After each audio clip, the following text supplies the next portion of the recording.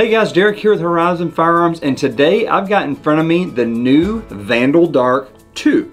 So I want to talk first about the differences between the Vandal Dark and the Dark 2.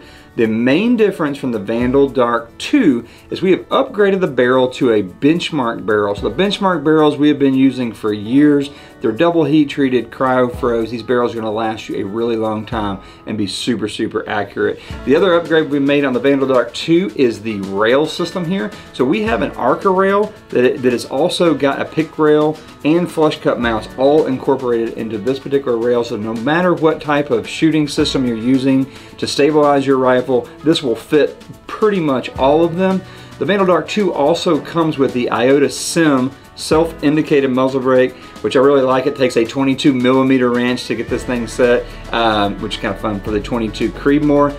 Comes in the Stiller action. We're running a 0 MOA rail on this rifle, so that all you guys who are using thermals will be able to get that sight picture directly in the middle of your scope.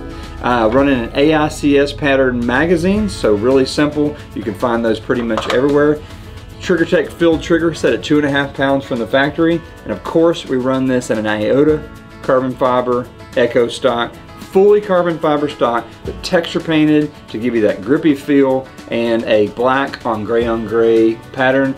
Rifle weighs right in at 7.5 pounds. Think you will really like this. Be sure and check out the new Vandal Dark 2 on horizonfirearms.com. Check out our dealer locator and find this at a dealer near you. Until next time, we'll catch you later.